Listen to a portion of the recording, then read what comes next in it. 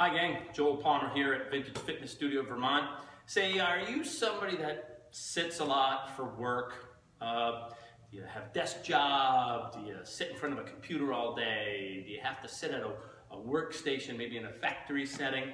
Well, let me tell you, sitting for long periods of time, terribly detrimental to your lower back. Really, the human body is not built for sitting. If you look at it, it's a series of levers and moving parts. We are built to move. We are not built to sit. That said, I understand the dilemma. So many of you have jobs where you have to sit for long periods of time.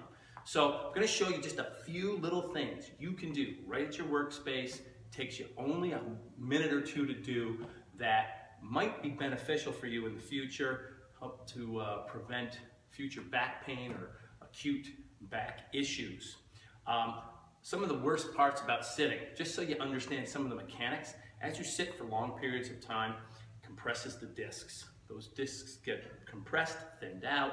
Sometimes the material can even start to bulge a little bit and create pain, local pain, or even radiating pain because nerves get involved. Other things that occur, facet joints get a little compressed as well. Some of the support tissue around that facet joint starts to get overstressed, so that can create pain. The other thing that can happen, and is very common, is that because you're sitting and all that compression is going on, a lot of the microcirculation to the lumbar musculature starts to get cut off, and then that muscle tissue becomes anoxic, meaning it's not getting enough blood flow and oxygen to keep the tissue healthy. What is a classic symptom is that maybe you're not so sore while you're sitting there, but then you go to stand and suddenly you realize your back is really stiff, or you go to stand quickly to answer a phone or grab something off your desk and suddenly, bang, you feel that acute tweak and you know you just did something. Well, a lot of times that's because that anoxia in the lumbar musculature is causing some tissue deterioration, and then when you move suddenly or quickly or even just overextend yourself just a little bit, like reaching across your desk, it's enough for that tissue to tear just a little bit because it's not getting enough blood flow and oxygen to keep the tissue healthy. So here's a few things you can do. Let me just show you just a few little routines I recommend to my patients just to help break up their day and try to keep them healthy. The first thing is practicing the shortstop position. Shortstop position is the athletic position, okay? It looks like you're a shortstop in baseball. So we do it this way. We put our hands in the front of our thighs. We just let our hands slide down so that their fingertips come over the kneecaps, and boom, you're in that shortstop position. Then we have you stand. And when you stand, stand tall, squeeze your quads tight, squeeze your butt tight on the backside, and I even like to just make my abs hard, okay? Brace a little bit with your abs. Okay? So again, shortstop position here, hands in the front of your thighs, reach down, stick your butt back, almost like you're going to sit on that chair, right? Butt back, almost like you're going to sit. From the side, just so you can see, we want to keep that flat back, that neutral spine. So we put our hands on our thighs, we reach down, boom, you're there. It is key to keep your eyes up. Please, don't look at your feet. Once you look at your feet, your body goes where your eyes tell it to go. If you put your eyes down here, your head's going to drop down, butt sticks up, you're in a bad position, it's terrible for your back. So stick to eyes up, look somewhere in front of you, okay? Hands on your thighs, and what we do is hit that shortstop position. Bang, boom. Shortstop, that's the bottom. Come all the way up, squeeze at the top. Squeeze your butt, squeeze your thighs, squeeze your abs, right? Shortstop. And I just have people do like 6 repetitions. That's it. So you're from here to here. 1, 2, right? Count out 6 reps. There you go. Second thing you can do is if you're a kettlebeller, or even if you're not a kettlebeller, you can practice, get a little motion going, practice doing a phantom swing. A phantom swing starts again from our shortstop position.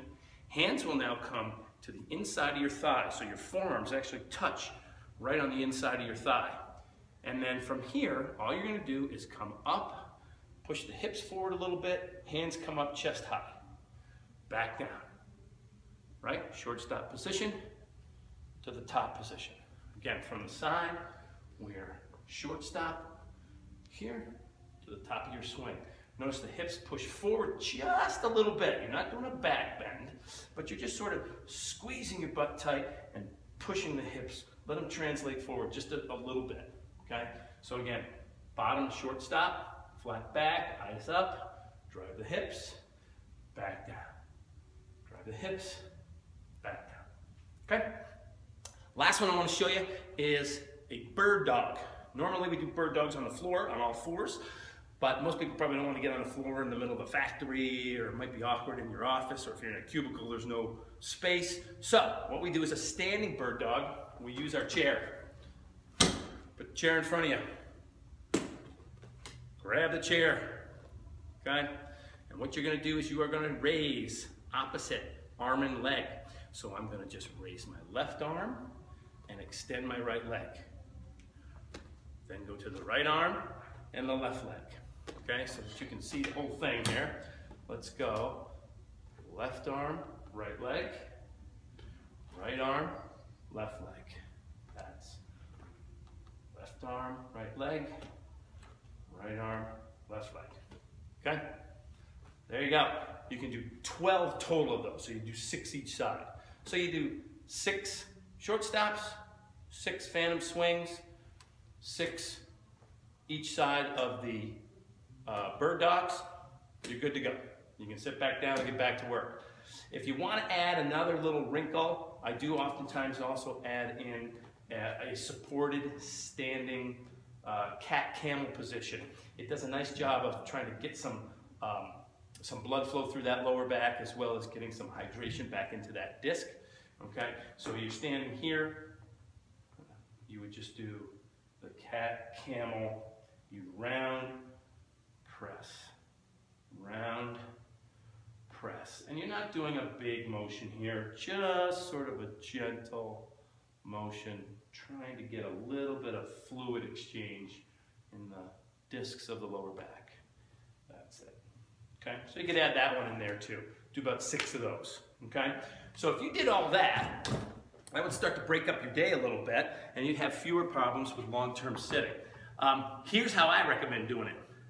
Perform that little routine, 6 of everything, okay? Halfway through your morning, do it again at your lunch break, and do it one more time halfway through your afternoon. Break your day up a little bit. You're gonna find it only takes like 2 minutes to do. It's gonna be quick. So you're not taking huge breaks, but just enough to maybe prevent maybe some ongoing or long-term lower back issues, okay? So there you go. Hopefully you found that helpful. And remember, life is heavy. Train for life. Come on back here to Vfsv. Check out some of our other videos. Get a slew of them on there. And have yourself a good day. See you soon. Bye-bye.